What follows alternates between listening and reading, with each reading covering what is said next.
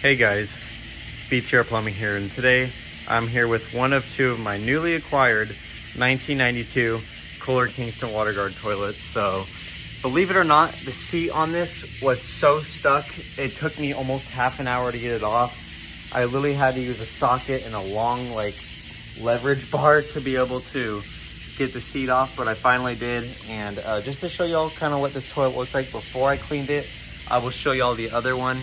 But I rescued these from an abandoned elementary school. There's plenty more, but at the time I only had room for 2 of these. So along with, I got a 1992 Kohler primary as well, which is awesome. And I'm pretty sure the only other person in the community to have one of these is KDMC Plumbing. As y'all can see, this one looks really good. After I cleaned it up, I didn't even give it an acid bath. I just wiped it down with a rag and scrubbed it with the pumice stone. But here is what it looked like before I cleaned it all up. So here again, they were in similar shape. They were both just as dirty when I got them. So after about 30 minutes of cleaning and stuff, I got it looking almost brand new. Again, it's not perfect, but I got a majority of all the gunk and stuff. And the porcelain is actually very glossy and shiny. But I have been wanting one of these toilets for as long as I can remember. I remember seeing them as a little kid at a place called Omzi. It was full of these along with older Jetbrook urinals, or not Jetbrook, what are they, Kohler dairies. So this is on the Sloan Regal, and yeah, Sloan Regal, and it's got a 3.5 diaphragm in there. The pressure's turned all the way up, and honestly, it's too powerful. So after the first 2 flushes, I'm gonna turn it down so it doesn't splash everywhere, but I'm gonna go ahead and lock focus my screen. And here is a flush. Pressure turned all the way up.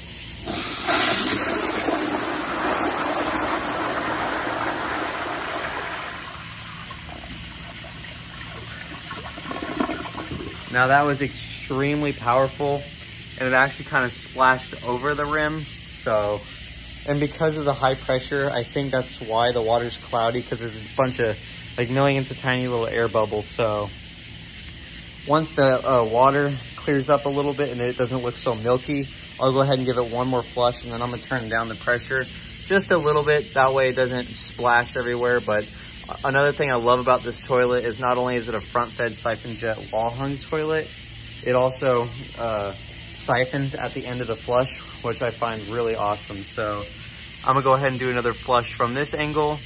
And it is a little bit dirty up at the rim there. I didn't have enough pumice stone left to scrub that out, but here is another flush.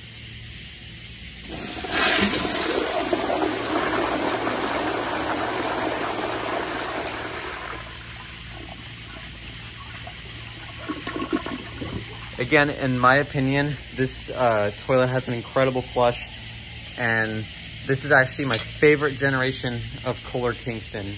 So, and I'm very happy to finally have one, let alone 2. So I just turned down the pressure quite a bit, not a whole lot, but enough to where it shouldn't splash everywhere. So I'm not even gonna wait for the water to get uncloudy. I'm just gonna go ahead and flush it. So here we go.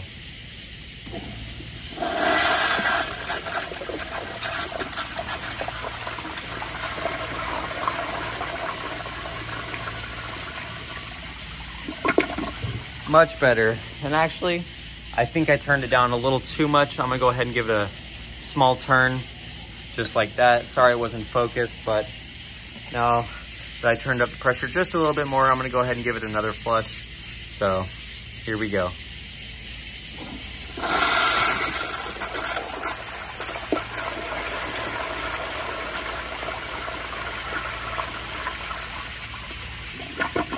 Much better. So now I'm gonna go ahead and turn the flushometer off so I can put the 1.6 on. And I kind of have to push this thing in kind of hard.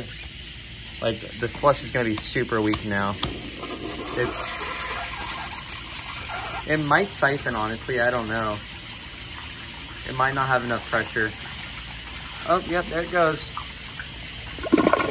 Awesome, so that might be how it would flush on a tank, or it will basically not siphon. I'm pretty sure not, several years ago, Lil Cinnamon actually tested one of these on a gravity fed tank, and I believe it siphoned I definitely want to test that out because I want to see whether it works or not.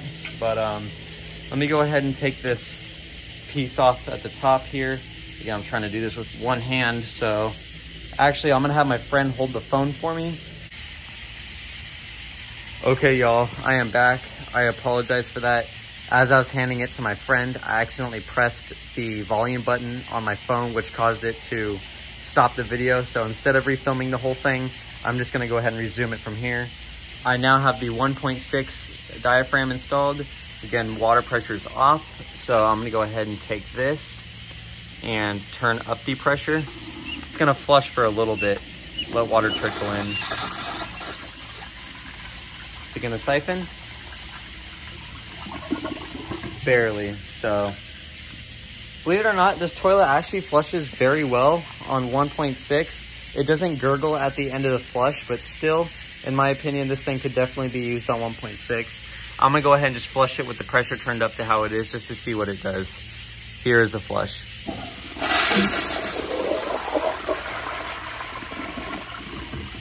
So as y'all can see, it kind of siphons near the end, but it doesn't siphon after the flush.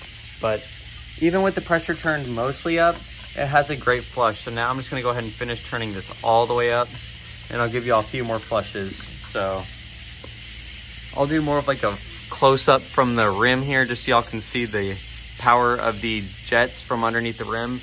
And I might be able to show y'all, there's actually just basically a cluster of jets that all point in one direction.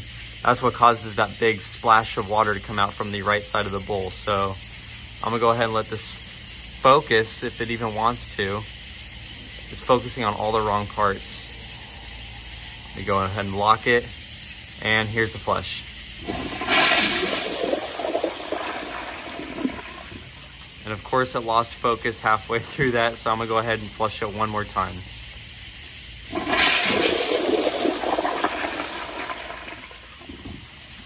So yeah, overall, I definitely like this toilet. I'm glad to have two of them, and I definitely will not be getting rid of them unless something happens and they break. But even then, just because it's so cool, I might still keep it, or I'd do a dissection video. But again, that's if something happens to these. Because they're in great shape, I will try to keep them as in pristine condition as possible. So yeah, really hope y'all enjoyed this video. If you did, please like, subscribe, leave y'all's comments down below, and I will see y'all in the next video. Bye.